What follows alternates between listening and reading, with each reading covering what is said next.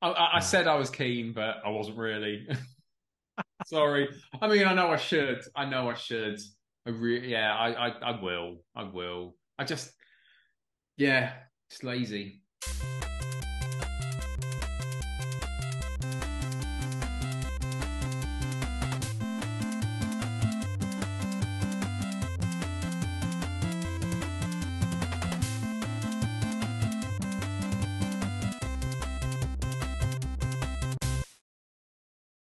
Welcome to Thinking Deeply About Primary Education, the podcast that makes time and space to think about pedagogy, teaching and learning, professional development, anything of interest to time-poor but enthusiasm-rich primary teachers.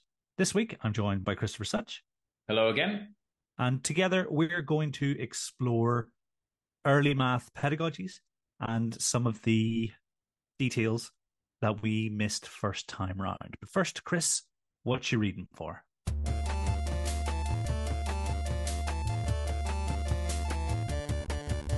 Hey, what you reading for? Over the past few weeks, I have been fascinated by what research exists on the subject of what's sometimes called like the redundancy effect in reading, and specifically what they're kind of talking about here is whether it's a good idea for someone to read aloud at the same time as pupils have eyes on text. So in other words, when pupils are following text, is it a good idea for a teacher to read aloud? Now, this is a practice that has a long history. And in recent years, it's something that has been criticized as people have become more cognizant of things like cognitive load theory. They've read about the redundancy effect and they've kind of extrapolated from that to say, well, hang on a minute, children are getting two kinds of identical information or getting identical information in two forms. So we'd assume there's a good chance for there to be a redundancy effect there. And I've been reading around that, trying to find what research actually kind of backs this up.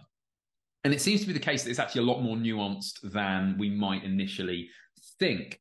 And a paper that kind of explores these nuances is called Two Types of Redundancy in Multimedia Learning, a Literature Review by Tripke et al. 2023. And basically what it says is that there are actually circumstances where someone reading aloud while someone follows can actually increase comprehension, and that where we really see problems with that, it's actually where pupils are asked to look at diagrams as well. So it obviously makes sense if you're trying to explain something with diagrams or with other visualizations and you want kids to be following on with the text, then they're having to bounce between two kinds of visual information. Now, some of that research has been interpreted, wrongly, in effect, to say, oh, okay, we should never read aloud to kids. In short, there are more nuances on this topic. If you, as part of your current practice, do sometimes read aloud to pupils and have them follow the words as you do, that may not be a bad thing. There might be a lot of reasons to recommend that as a practice. As it stands, the research isn't that robust. There isn't that much of it, but it is a fascinating area to explore, for me at least, and something that definitely is relevant to a lot of schools and a lot of the pedagogy that they use relevant to reading. Anyway, what about you, Kieran? What are you reading for? So I have come across a new and interesting podcast. It has Afua Hirsch and Peter Frankopan discussing the legacy of different historical figures. I think we're only 4 weeks in. So there are 4 episodes on Napoleon from the start to, well, they've already covered the end, but they're looking at his legacy in more detail. And I'm a bit of a Franco stan because I really like his interpretation of history and the way he looks at things. Franco stan. I mean, maybe That's listeners quality. could. That's quality. No, that's a great pun. Where do I recognize the name Peter Frankopan from? He's written something you've recommended before, I'm sure of it. He wrote the Silk Roads, That's the one. Yeah. and he's done quite a few podcasts. He's got this sort of lens with which he tries to explore history, and it's well worth checking out. I think listeners will enjoy it. It's because they use like a narrative, but also them speaking from their position of expertise. So it's a really interesting format.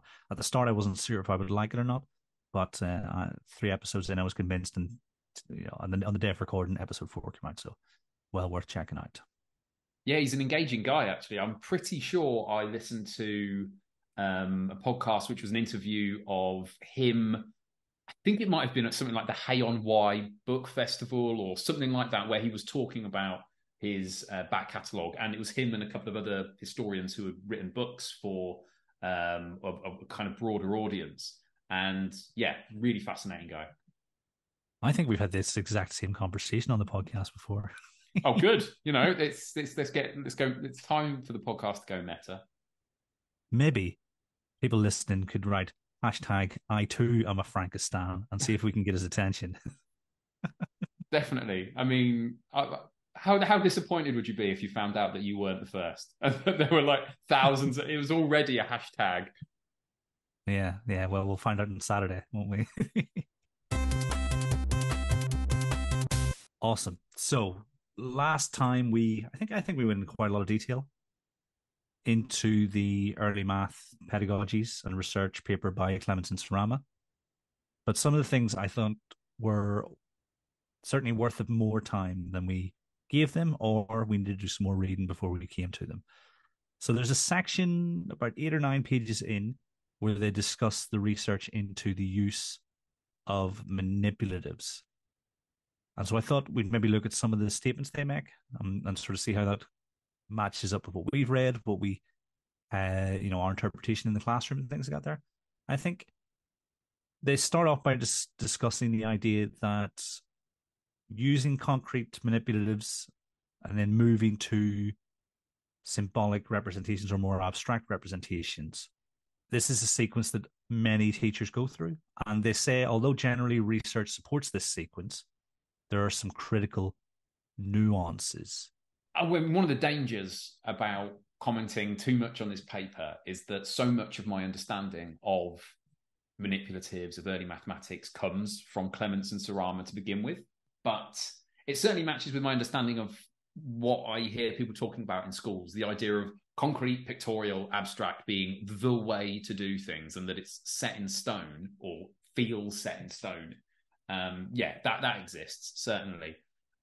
From the bits and pieces of research I've read, though it's a little while ago now, I found that this idea, as you stated there, that it wasn't quite as simple as that, and there were circumstances under which it might not actually be the only sequence, or that it has to progress in that order. The references on that statement are the EEF report into AYFS and Key Stage 1, and then a paper written previously by Clements and Sarama, which is quite a feature of the work. I mean, maybe it's just a feature of anyone's work when they've written so vastly and in such detail about a subject. So, because like you say, you were inspired by them. They were a lot of your sort of formative experiences engaging with this kind of research came through their work. So maybe it's just a byproduct of that.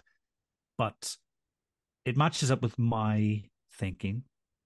The danger in the classroom is that we think we have to go through this sequence. We have to do the physical or the concrete. We have to do the pictorial. We have to do the abstract. And there are many circumstances where that's not the case. Like if I'm thinking about mental methods, so say if you're subtracting a single digit from a 2-digit number, sometimes I'm not sure how beneficial it is to represent that in any other way other than through conversation and dialogue. I don't know, maybe. I mean, one example is subtracting 10 and then adding the bond to 10. When you've got close proximity to 10, like 9, 8, 7. I mean, as I'm speaking, you probably could represent that in some sort of cherry model, but it's not essential. Particularly if pupils are 6, 7 years old and they've got a grasp on all that stuff, then you might just be able to, explore this symbolically. So, even if that's not the best example in the world, I think there are occasions when you don't need to. And I think, it's something Andrew Jeffrey's been saying for a long time. We don't need to go. It's not a map. It's just, here are the three options we have at our disposal, and the purpose of our lesson will dictate the point, I think, and on which we choose. Yeah, this reminds me of a lesson that I observed where it was the teacher was introducing the idea of perimeter. And one of the things they did was they got the kids out of the classroom to trundle wheel, walk around the edge of the field. And then when they came back inside, they then looked at, perimeters of rectangles, how they could be worked out, etc. And then eventually, once I, had seen the lesson and was having a chat with the teacher about, what they thought went well, etc., they told me about this idea. Like, well, I really wanted to go through the steps, concrete, pictorial, abstract, and with perimeter, if you're going to do something concrete, because we're talking about two-dimensional shapes, I had to do something ideally where we took them outside, or where I had actual objects in the room that I could measure. And actually it meant that a decent chunk of the time in the lesson wasn't used particularly well, or as well as it could have been. And they had obviously seen concrete, pictorial, abstract as a bit of a straitjacket, to the point where when we were having the conversation after the lesson, they were saying, I was struggling to work out what the abstract would be here when we're dealing with, something that has, all of the questions that a pupil might deal with, or a lot of the thinking that pupils might deal with in this case, is going to have a picture. It's going to have a pictorial representation. And I guess you could do a problem relating to perimeter where it's just written out in words, for example. But even then, you're going to be kind of picturing on some level this rectangle or whatever shape it is. And so that was just an example, I remember, of this tension between kind of a fairly sensible idea about concrete, pictorial, abstract, and that, generally speaking, often understanding can progress through those stages, and sensible pedagogy, which sometimes, as I say, conflicts with that. I think this is what turns many people off of their use entirely, feeling that you have to go through this, which can feel quite laborious. So I think, it's like, just because you're using working with these numbers doesn't mean base 10 equipment needs to be involved. It's got a very specific purpose pertaining to the magnitude and people's understanding of magnitude. I think, the nuance is probably a kind way of saying, let's be a bit smarter about how we utilize these tools. So the next section that really stood out to me is one that I think it's a question that gets asked, but not necessarily asked a lot. And it says, we therefore assume that children looking at the rods, so Cuisinart rods, I think in this instance, and doing things with them, could see how the world of numbers and numerical operations worked. The trouble with that theory is that my colleague and I already knew how the numbers worked. We could say, the rods behave just the way numbers do. But if we hadn't known how numbers behaved, would looking at the rods enable us to find out? Which is a really long way of saying, we understand as teachers. So how much of our knowledge are we placing on the manipulatives? And do they actually have the capacity to support people's understanding, Cuisinart rods in particular?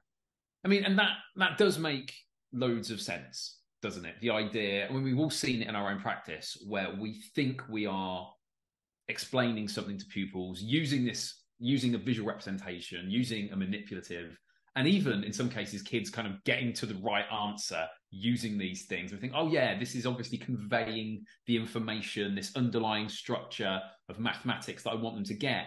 And then afterwards, you realize that they're either just, they're almost using them as a calculator, or you say to them, I'll give you an example. I've had a situation where I've been working with base 10 and I've seen kids moving the base 10 around as they work out certain things. And then afterwards, I've gone up to them and said, okay, just to be really clear, and I hold up with a 10 rod and say, like, how many is this worth?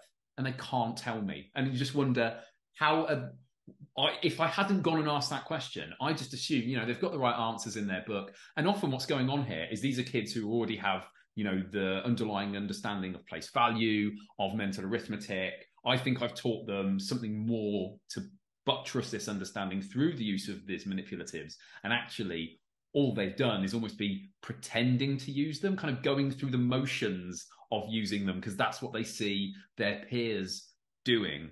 And I think we're probably prone to that as classroom teachers a lot more than we think. We assume that we've communicated this symbolic idea beautifully. And in fact, they're often, going through the motions in the same way as when you ask pupils something like, oh, okay, how many is this? And they start counting again because they haven't yet learned that, this idea of cardinality. And they just hear how many is that as an instruction to count them again. And so there's this connection you think is there between the language you're using and their understanding, but actually it isn't. They're just almost responding to it, like behavioristically.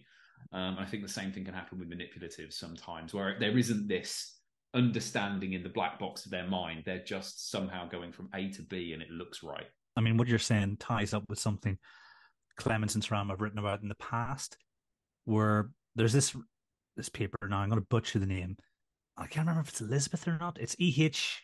Fenema, and it's a paper from 1972, and it's a really well constructed, in my opinion, paper.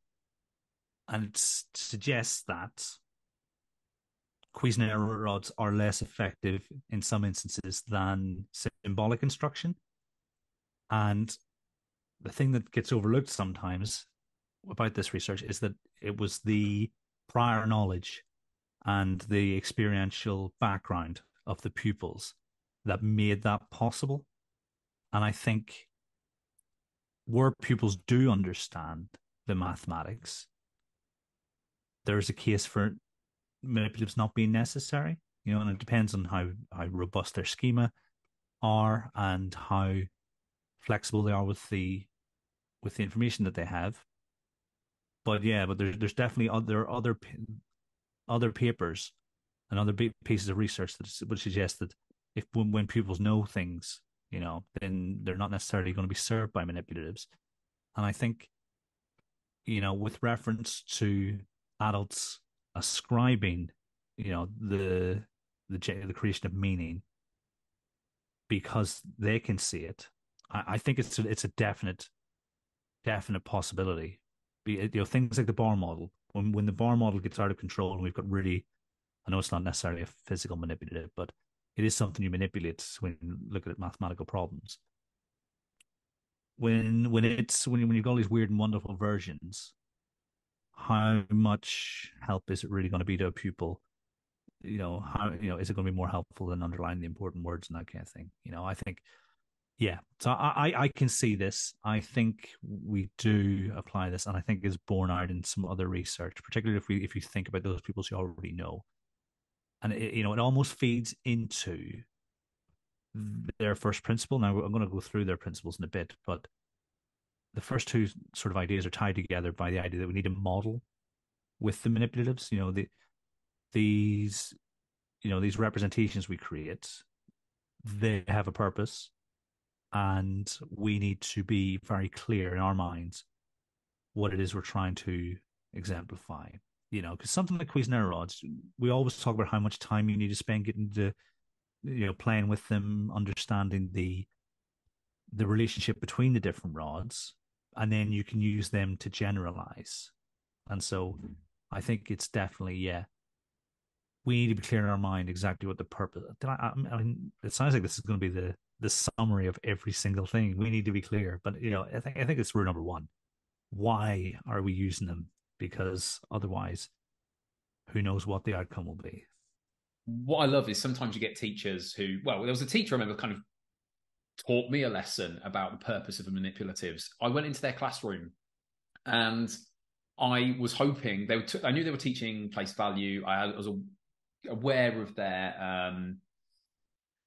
of like where they were up into this in the sequence, and they were talking about deans, etc. And I was hoping to go and see them actually modeling with the deans, using them, etc., getting children to learn using them. And they opened up to me and said, we don't actually have enough, so the class next door are using them right now. I was like, oh, okay. And I noticed across the room that the kids were all using this notation, which was kind of sticks and dots.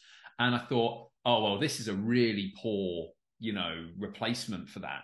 And then I went around the room to all the kids and they said, oh, yeah, no, this stick, that's just because we don't have the tens right now. So this means a 10 and these dots mean ones. So look, let me show you. Line, dot, dot, dot, dot. That's 34 because I've got 3 10s and 4 ones. And I thought, oh, okay. Okay, this is a teacher who understands what's going on here. So even though they didn't have the equipment at that moment, the teacher was totally fine with it because they were using a symbolic representation to show their understanding of 10s and 1s. And it didn't matter that it was the physical manipulative that they'd been using in the past. And what was lovely about it as well is that the teacher, I saw in the conversations they're having, they were saying to the kids like, oh yeah, I see you can recognize that's 34. But I wonder if you can now try that, that same thing where we're adding, 30 to 34. Try it without the picture you've got this time. Just see if you can add those 3 10s to 34. What do you think it'll be? And then you see the kids' cogs whirring. They go, oh, well, it's 64. And then the teacher says, well, do you think you needed to draw it? And the kid's like, I could draw it, but nah. And it's lovely because there's something about a teacher who just inherently gets this idea that representations and manipulatives are a way to get to the mathematics rather than that they're a tool rather than just something to use. And dare I say, that was not a hugely experienced teacher. It was just someone who kind of got manipulatives and what they were for, what visual representations were for. So yeah, it's always nice to share a story about a teacher who really gets it. It actually speaks to something that doesn't get mentioned in this paper, but the Clements and Sarama have mentioned before, and I sort of did some digging on it. It's the idea that the more salient a resource, the more difficult transfer might be. Mm-hmm. And so, what's the paper they talk about? I've got it. It's called Dual Representation and the Linking of Concrete and Symbolic Representations. Now, I really hope that's the real paper. Certainly in my notes, that's the one that I have attributed this study to. But I'm sure you've heard me bang on about it before. They took a toy Snoopy and put it in a doll's house in a room. And they put a teddy bear Snoopy in the same room in a real house. And basically, the children who were asked to find the teddy Snoopy and they couldn't. And their conclusion was that the representation had been too salient. It was too real. That they and by what when you say too salient, I'm probably going to be misconstruing what's going on here. But in effect, if perhaps they put a Snoopy in a toy house, if perhaps it had been not a Snoopy, or if it had been a picture of the house, or how could it have been less salient in order to be more effective in this case? Just so I wrap my head around it.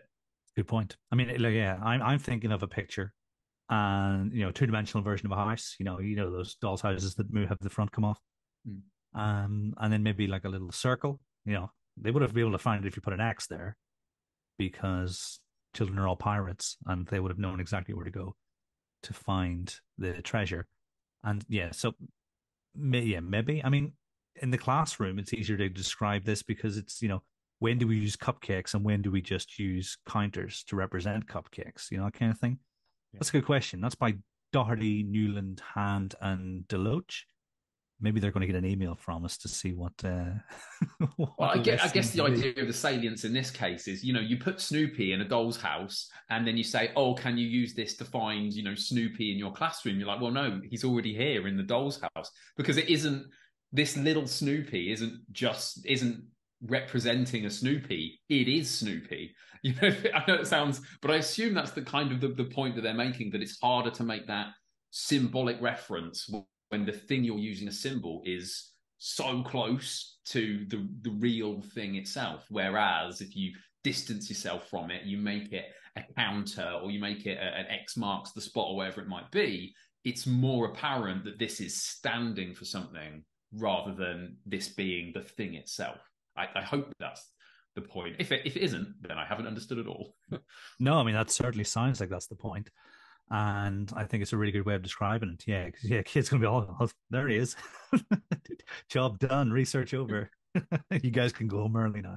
Yeah. I mean, yeah, like I say, I really hope that's the right paper because it's been a long time since I prepped for that talk, my guiding principles about research. But yeah, because lots of year two teachers in particular will say they can do it with the manipulatives or they can do it with, the resources, but they can't do it in their books, which is shorthand for, they can't transfer this to sort of symbolic notation. And it might be that whatever's happening is too concrete. And that might speak to the idea that they're being used as calculators as well, because you're literally got that one-to-one correspondence with everything.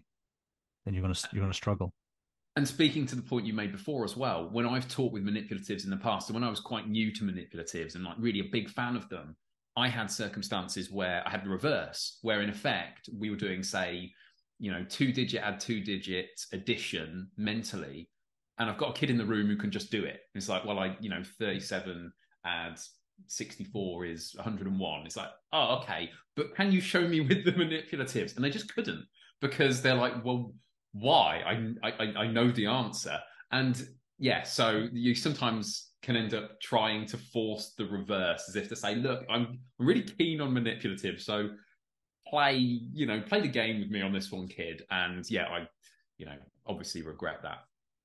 And so you should, because being able to show, I'm not really sure what that demonstrates. Really, you're asking them to demonstrate their reasoning, but there's a time and a place, and it's not all the time and every place.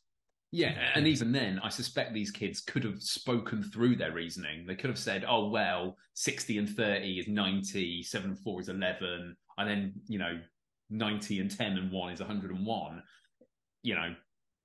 I'm always terrified, by the way, when I do mental arithmetic, like off the top of my head on the podcast, because you just have to have one slip and you make yourself sound like a fool. So do check me back on this one and then delete it if I've made a fool of myself.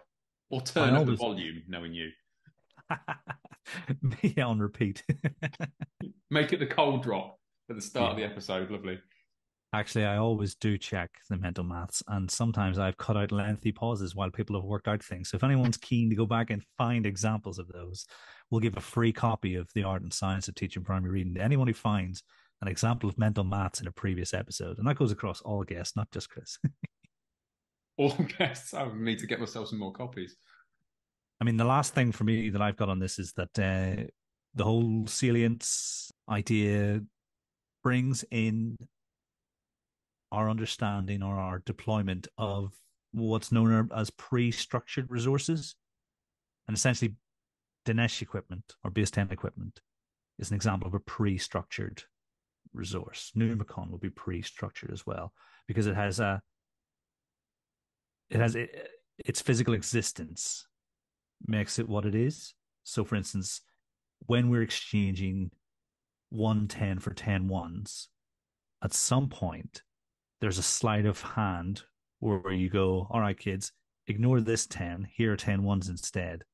Whereas if you use virtual manipulatives, like on MathSpot, you just lasso 110, press the exchange button, and you get 10 ones. And so there's actually, even though it's really concrete, it's slightly less mathematically accurate, I think.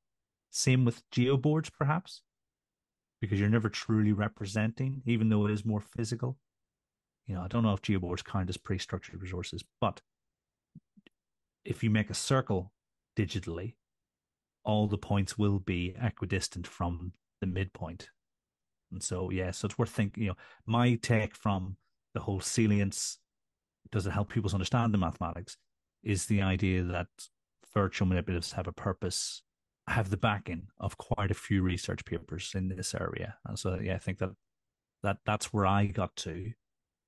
And I think it's where Clements and Sarama got to too. But I was reading the research in their references in one of their papers. So, well done me for getting to the same place that they got to.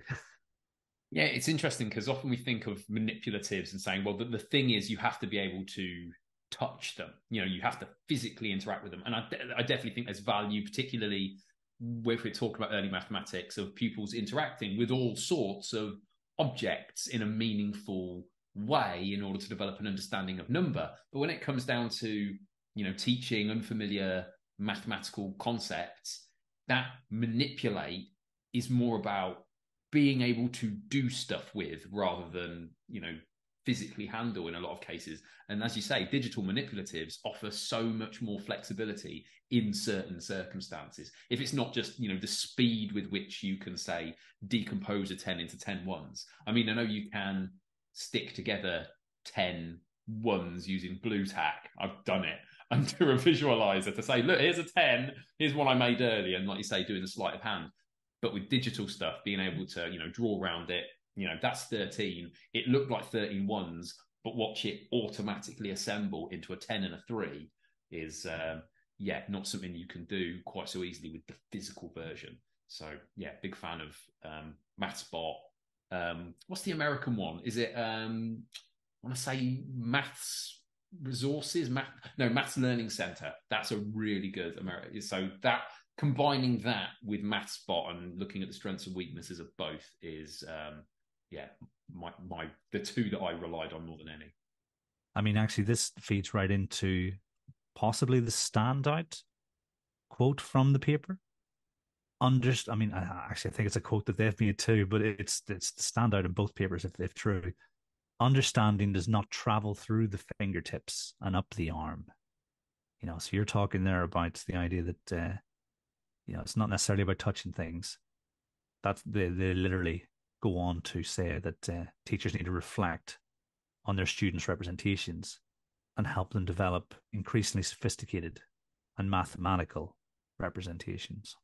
I mean, the example that I like to give people is a 5-frame with 2 yellow counters and 1 red counter, and then ask them what's represented by this representation.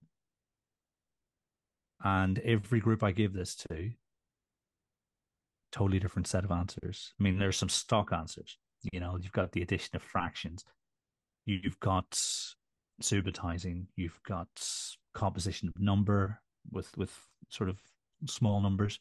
But I've seen some weird, wonderful ways of interpreting that representation. And it just goes to show that, my point that I always make is that meaning is constructed with, not by the manipulatives.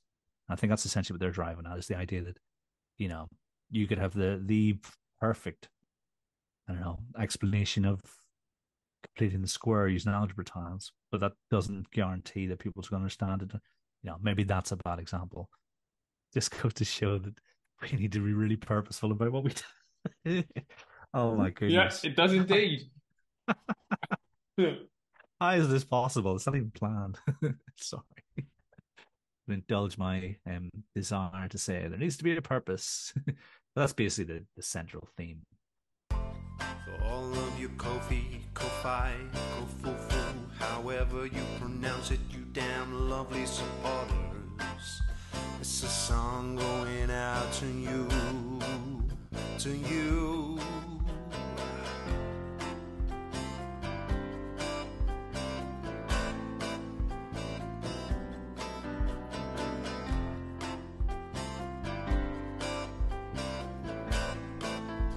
Okay, here we go.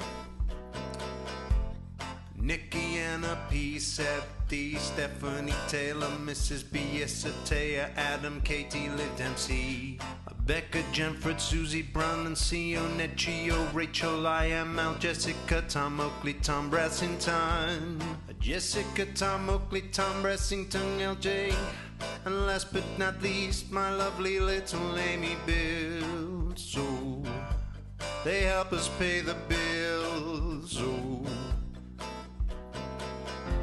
a massive thank you out to Dabby family. Coffee supporters help us keeping it ad-free. There's far more content coming just round the bend. Thank you all for helping our very special friends. Very special friends. Before we get to their principles and sort of draw a line underneath the exploration of manipulatives in this paper. They mention sensory concrete knowledge and integrated concrete knowledge. And I think it's something I've explored in the past and something that, again, feeds the idea that virtual manipulatives are just as valuable as concrete manipulatives because of the interpretation of the word concrete. You know, we think of concrete, we think of, you know, the stuff that goes in the floor, we think of things you can touch, things you can feel, but that's your sensory concrete knowledge. And so having these two definitions really, really helps, because integrated concrete knowledge, I think it's just another way of describing schema and schema theory. The idea that what's concrete to a pupil is the knowledge they already have.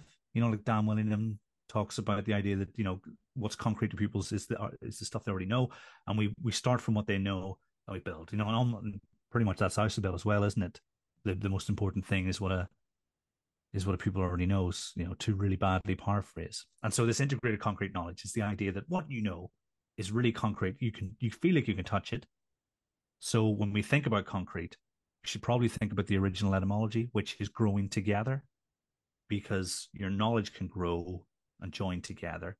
As you said, there are 5 principles that are noted in this paper about how to use manipulatives. I'm quite interested in how they align with your principles for using manipulatives that you talked about in research ed conferences. So I wonder if you could outline the 5 principles and how they do relate to yours. Yeah, I was very interested. When I saw that they had principles, I was like, oh, I wonder if they match up. I've only got 3 principles. Theirs are very good. First one is model with manipulatives. And I won't go into the post-amble that comes with it, because they explain what they mean by this, but it's well worth reading. Encourage appropriate play with manipulatives. Ensure manipulatives serve as symbols, which I think we touched on last time.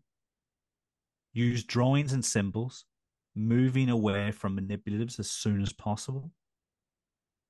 And use digital manipulatives too. So those are the 5 recommendations based on the research they've read. Mine were: the more salient a resource, the less likely transfer becomes. So make generalizations a priority in task design and utilize virtual manipulatives. Meaning is constructed with, not by, the manipulatives. Use fewer, carefully chosen manipulatives. And then the one I mentioned earlier on, experiential background determines success of chosen models. So map out the sequence to ensure all pupils have the rich experiences needed to succeed. It feels like they're roughly in the same ballpark. Oh, definitely. Yeah, I mean, I think you've just consolidated, you know, a couple of them into, I guess, the one that's slightly missing or that isn't kind of explicitly touched upon is the idea of appropriate play. So there, and I think we talked about that in the last podcast when we talked about the first half of this. I think we briefly mentioned this idea of what equates to appropriate play, because I think the idea was that it's really useful sometimes to give pupils a chance to just experience the manipulative, just to kind of get used to it. But if you kind of overdo that, it can become a case where they no longer are ready to see it symbolically, to see it as representing something else. It's just now a toy rather than something that represents an idea that you're trying to get at. I think that's kind of implicit in what you said, but they make it explicit. Yeah, I think that sequence, which ensures all pupils have the experiences needed at a certain point in the trajectory, that's probably going to be in there. But yeah, you're right. I don't explicitly say that, because really I'm thinking about those pupils who don't get to play with number and stuff like that there, and who can't use, I don't know, flexible strategies to think through mathematical problems and rely on sort of rudimentary counting strategies, you know, well into their teenage years. Yeah, and dare I say, it feels like a bit, in the context of UK education, it feels like a bit of a niche concern. I don't imagine there are too many schools around the country who are saying, oh goodness, we let our year 3s play with the Deans or Dinesh blocks for a couple of weeks, and now we're trying to use them and they just won't see them as representing, base 10 in some form. Don't think that's particularly common. It's probably not something that we need to worry about hugely in a UK, or at least in English schools context. I mean, trust us to spend the bulk of the episode talking about the thing that interests us the most, or will certainly interest me the most. But we did say we'd round everything off in this episode. Practice is up next. What stood out to you, Chris, with regards to practice in the early mathematics classroom? A couple of claims.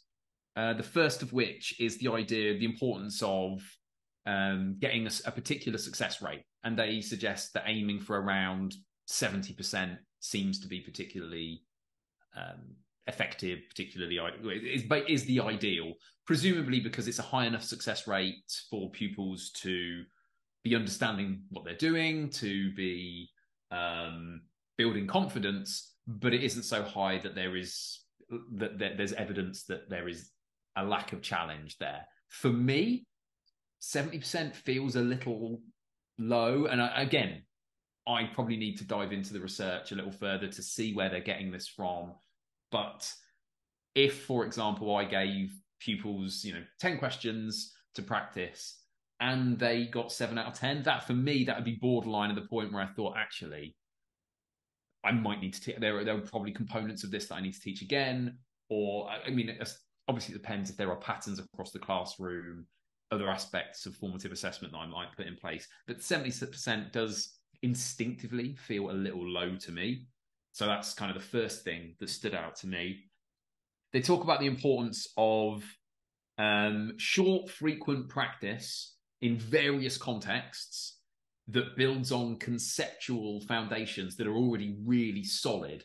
And again, I maybe quibble this a little bit, not because I don't think that practice should be connected to conceptual understanding. I mean, that's, largely the point. You want people to be able to do things and you want them to be able to understand things. And these are often two things that they're two sides of the same coin quite often. And my point here is that this idea that you have to definitely have a really strong conceptual understanding before you start practicing something, it reminds me of certain, I think, misconceptions that I had when I was teaching certain procedures around mathematics, particularly things like, you're teaching pupils a written method of addition and you want them to, or let's say a written method of subtraction, and you say, you know what, I want them to understand exactly why this works before I get them to do lots of practice. And maybe that's one way of doing things, but in certain circumstances, actually getting pupils fluent with that as a procedure that feels almost somewhat detached from that underlying understanding until they can just do it, can sometimes make it a little easier to then explore the conceptual understanding behind it. It's like, yeah, you can all add 2-digit, well, it's unlikely I'm going to be asking kids to add 2-digit numbers with a written method, but you can all add 4-digit numbers with written methods now. Let's see how that ties into our understanding of base 10. Why does this work? Now, this isn't to say that that's the only order to teach that in, but I think saying that you always have to have this bedrock of conceptual understanding fully in place before you start practicing, say, a procedure. Yeah, I think perhaps in practice that's not how it always works or how it should always play out. What about you? Because we've talked in the past with, I think, when Gareth Metcalf's on the pod about this idea of like the what might be the best order, or when is it the right time for there to be this, mixture of conceptual understanding and just, churning through the process. Yeah, I mean, I'm trying to think back to what I said in case I contradict myself, but I can definitely see a purpose. I mean, when a curriculum's really well sequenced, you can leverage those kind of opportunities. I think I mentioned a while ago that Oscar was learning about the multiplication of two-digit numbers. A couple of weeks later, he was learning about area. And so, really, what you've got there is a procedure that can help you explore, not that I've ever encountered a year 4 class where the area was like 22 for the width and 48 for the length, that kind of thing. But there's an opportunity to do so if you really wanted to. If people can multiply two-digit numbers. So I think there are definitely opportunities within the curriculum to sequence them in such a way that, you do a bit of legwork, you get reasonably confident and comfortable with the procedure, and then you can really get the most from it. Because I always say well, I don't always say, other people always say, and I agree with them. You can only think with what you know. And I think this feeds into this. Yeah, long way of saying, yeah, I think yeah, you're right. I think, yeah, because the research in this area is a bit more shallow, which I think is probably one of the reasons why we're giving it less airtime than some of the other aspects.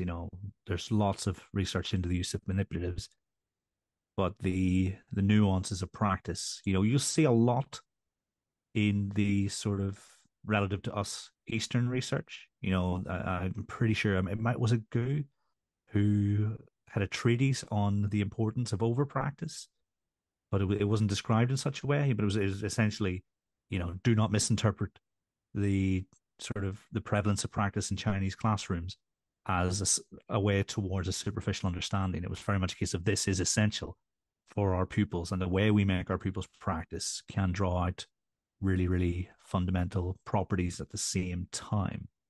So yes, I think I'm with you on that. I certainly don't avoid doing so, and I think there are definitely times, like I mentioned, the addition or the subtraction of one digit from two digits. If you're doing that subtract 10 and then adding the bond, if you don't know your number bonds, that middle step is very difficult. Well, what am I going to add? Or that second step, well, what am I going to add? Because essentially you are identifying that you will need to do some gymnastics. You subtract 10, which should be reasonably straightforward for most kids. But then, well, what's the bond to 10? And so then that can be a sticking point. So I see where you're coming from. Or within that section as well, the other thing that stood out to me is they mention, I would say, perhaps somewhat disparagingly, they talk about the science of maths advocates. And as someone who's kind of become vaguely associated with what's known in America and Canada as the science of reading movement, I'm interested in that. And often the teachers who are interested in science of reading will, will tag me into stuff that relates to the science of maths, and I'm interested in it. And what Clements, Lizcano, and Sarama suggest here is that people who are kind of advocates of the science of maths are those often that recommend drills without any caveats about how and when they should be used. And maybe that's the case, but it doesn't align with my experiences on Twitter, at least. I've seen lots of people who would say that they're interested in the idea of a science of maths and what that might represent, who are actually pretty nuanced in their views around practice. Which kind of brings us on to the next section, which talks about affect, motivation, and engagement. And there's lots of stuff in there we could dig into. I don't think the research in there is quite as interesting to us because it's more a lot of it is more general rather than very specific to maths. But one of the things that the authors say, even instruction that increases memorization, for example, via drill in the short run, may damage motivation. I mean, they don't define in this paper at any point, as far as I can tell, what they mean by drill. And obviously, under certain circumstances, getting kids just to go through lots of calculations, whatever you might define as too many calculations, yeah, of course, is going to damage motivation.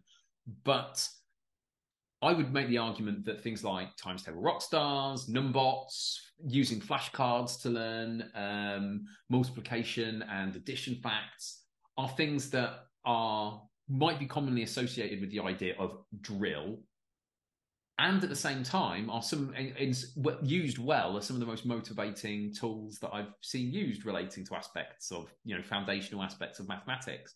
So I'm a little wary of some of the way that they use the words drill and practice and some of the ways that they're slightly, perhaps unintentionally, and maybe I'm misinterpreting it, but slightly disparagingly towards what might be thought of as just, shed loads of practice, which is often a really good thing. We've almost come full circle. So we started, I think, with the straw man, and we're finishing with this potential straw man. I think it goes without saying that we have a tremendous amount of respect for the authors of this paper. We probably wouldn't be where we are today without their influence. But I always think a healthy amount of skepticism and, probing is, it's our raison d'etre, isn't it? Yeah. To push the boundaries.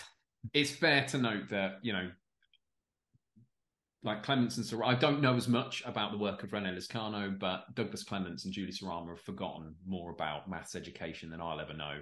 So yeah, like anything that I say that questions some of their ideas has to be taken with, that caveat in mind, taken with a pinch of salt for certain.